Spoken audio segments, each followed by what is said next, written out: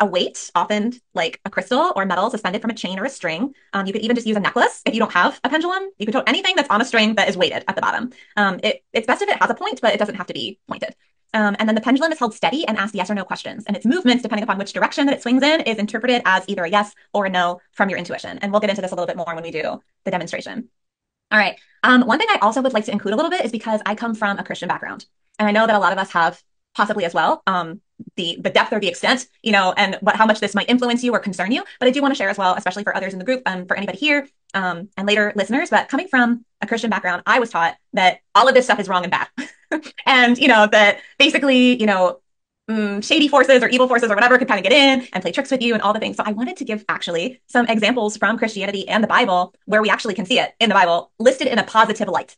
Because yes, like, yeah, there are scriptures that are like, don't do this or don't do that. And it is like referencing specific divination methods or whatever. But there's also actually positive examples where we see this in Christianity and in the Bible. So specifically with this whole theme of asking a yes or no question, there's the story of Gideon and the fleece. And so in the Old Testament, in the book of Judges, Gideon basically is like being commissioned by God to like save Israel. And he's really like unconfident and unsure. And so he kind of puts out this test to God. And he's like, I need a clear yes or no. And so he lays out a fleece of, it's like a fleece of wool. And he says, all right, if it's a yes, then when I wake up tomorrow morning, I need this fleece to be totally dry, even though the ground around it is totally wet. And that's going to be a yes.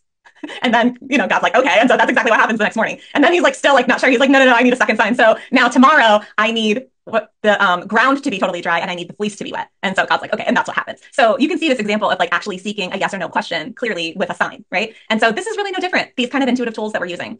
And then another example is what's called the Urim and the Thummim. And you see this in the book of Exodus and also in 1 Samuel. So these were actually sacred objects that were used by the high priest to determine God's will, a clear yes or no answer about God's will. They were kept in the breastplate of judgment that was worn by the high priest. And so the name Urim and Thummim, like they actually possibly mean lights and perfection, suggesting that they might involve some form of illumination or decision-making process that indicated a clear yes or no answer.